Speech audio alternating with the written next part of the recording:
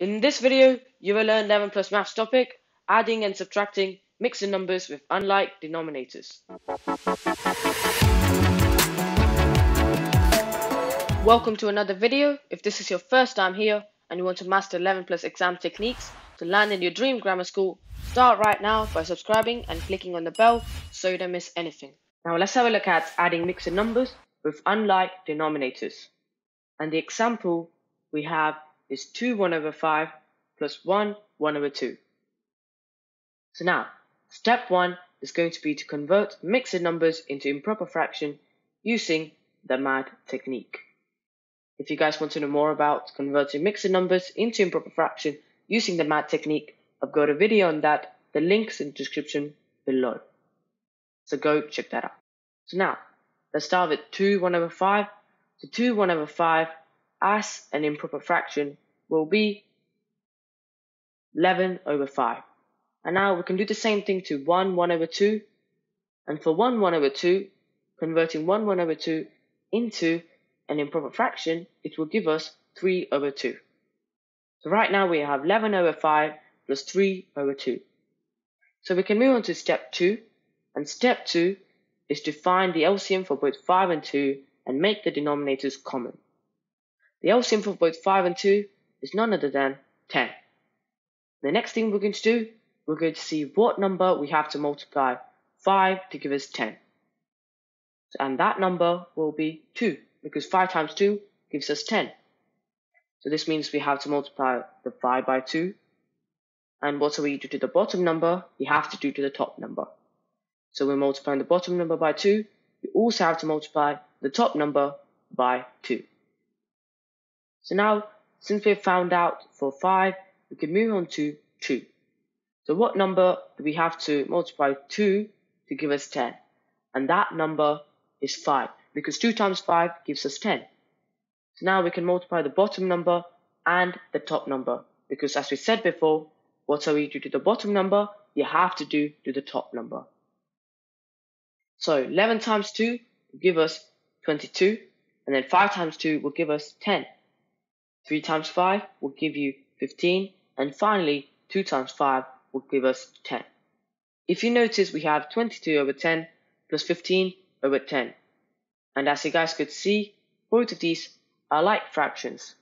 So when you have like fractions, it's going to be much more easier to add. So all we're going to do is add the numerator, so 22 plus 15, which will give us 37. And then for the denominator, because they're like, we're going to leave it as it is. So it's going to be 10. So now we have 37 over 10. It's fine to leave it as 37 over 10, but teachers and exams require you to convert them into mixed numbers. And that's exactly what we are going to do.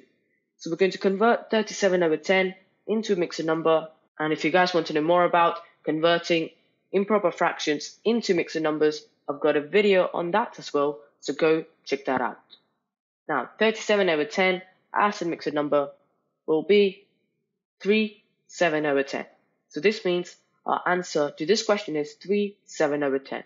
Now let's see how to subtract mixed numbers with unlike denominators. And the example we have is 3 1 over 3 minus 2 2 over 5.